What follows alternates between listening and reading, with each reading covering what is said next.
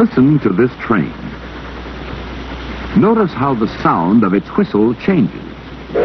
Higher as it comes toward us, but lower as it passes.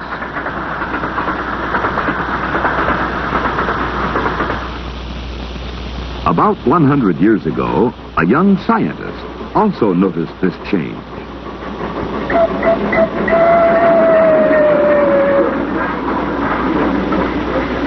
He wondered why the sound suddenly changed as the train went by.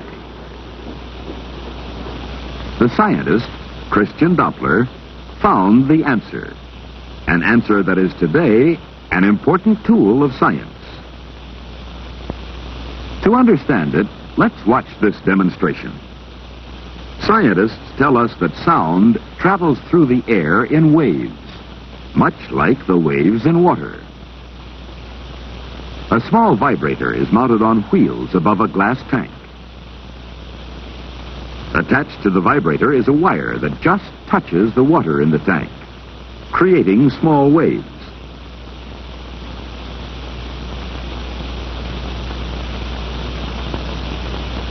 If we shine a bright light down through the tank, the shadows that are formed will clearly show the patterns and movements of these waves. The number of waves moving by any point in 1 second is called the wave frequency. If the vibrating wire is slowed down, what happens to the waves? They don't travel any slower, but there are fewer of them, and they are farther apart. So the wave frequency is lower.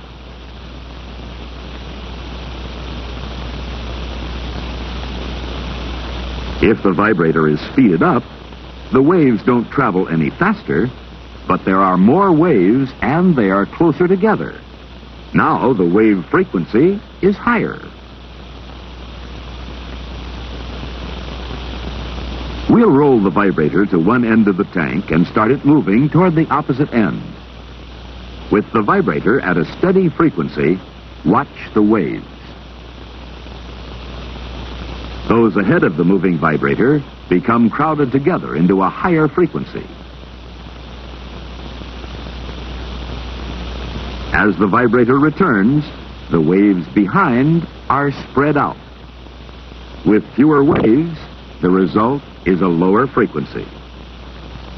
But the speed at which the waves travel does not change.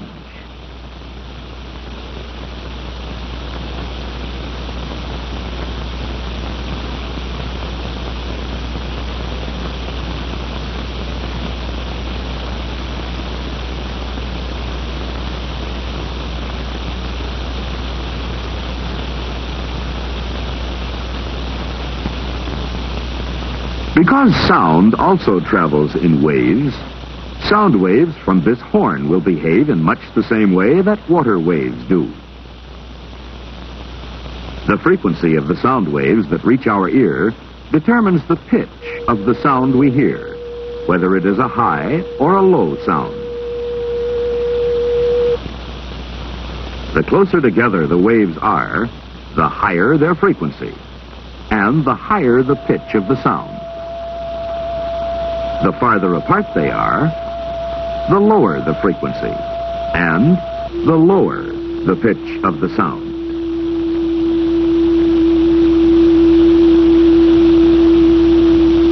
But if the source of the sound, the horn, moves toward the ear, the waves are crowded together.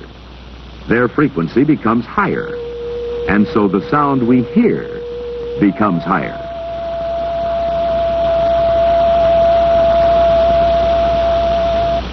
If the source moves away, the sound waves are spread out. Their lower frequency causes us to hear them as a lower sound. It was this change in the frequency of sound waves from a moving train that Christian Doppler heard and explained. It is now known as the Doppler effect. As we have seen, this effect is visible in water waves. It can be heard in sound waves.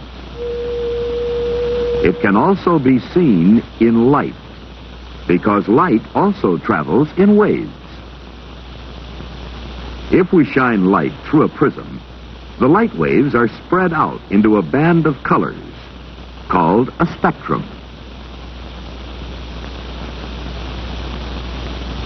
Each color in the spectrum is produced by light waves of a different frequency. Red, on the right, is the lowest frequency our eyes can see. Violet, on the left, is the highest frequency our eyes can see. Green is a frequency in the middle.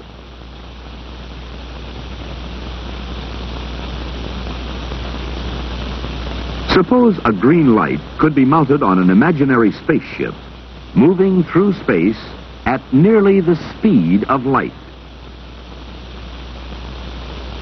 The light waves produced would behave just as the water and sound waves did. Those ahead of the rocket would be crowded together into a higher frequency, toward the violet end of the spectrum.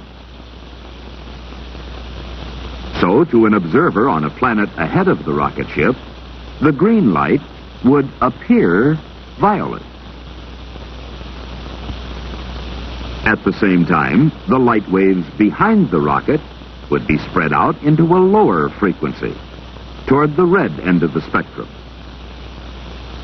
So, to an observer on a planet behind the rocket ship, the green light would appear red. For scientists studying the stars, the Doppler effect is an important tool. Our sun is really a star. Sunlight produces a spectrum that is crossed by thousands of fine lines. Only a few of the lines are shown in this drawing. Here's another spectrum made with sunlight. Notice that the lines appear slightly closer to the violet. This indicates a shift in the frequency, and so in the color, of the light. The bottom spectrum was made with light from only one edge of the sun. But here is a spectrum from the other opposite edge of the sun. Now the lines are shifted toward the red. Since light from this edge of the sun is shifted toward the violet, this side of the sun must be moving toward us, crowding its light waves into a higher frequency.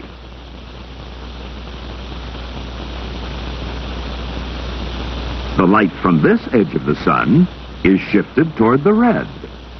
So this side must be moving away from us, spreading out its light waves into a lower frequency.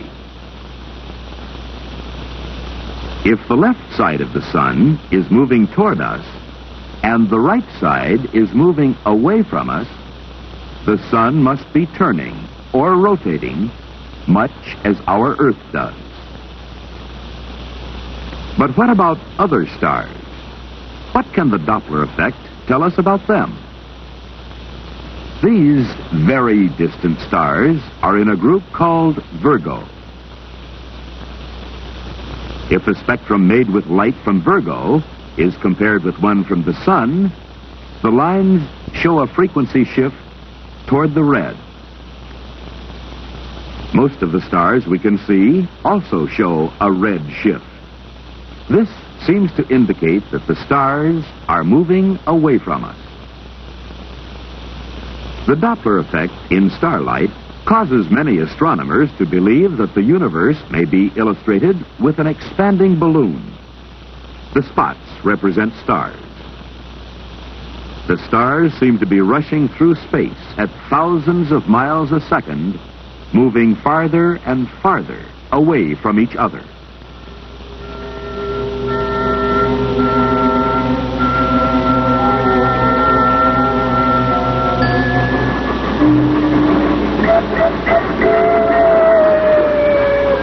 Because Christian Doppler was curious about the sound made by a moving train, astronomers today have an important tool, a tool that is helping them learn much about the stars and about the nature of the universe itself.